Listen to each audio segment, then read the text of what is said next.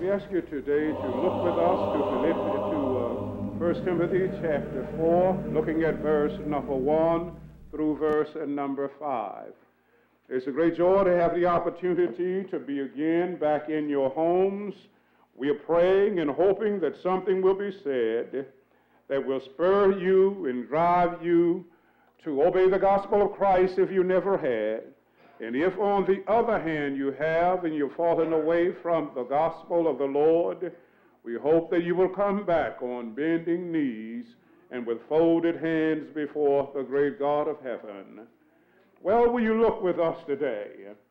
But the Spirit saith expressly that in the latter times some shall fall away from the faith, and giving heed to seducing spirits and doctrines of demons, through the hypocrisy of men that speak lies, branded in their conscience as with a hot iron, forbidden to marry, and commanded to abstain from meats, which God created to be received with thanksgiving by them that believe and know the truth.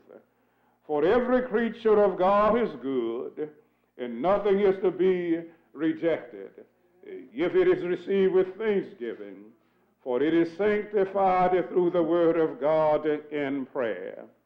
Well, briefly, I would like to think with you from the subject, why do people fall away from the faith? Or why do people fall away from the gospel?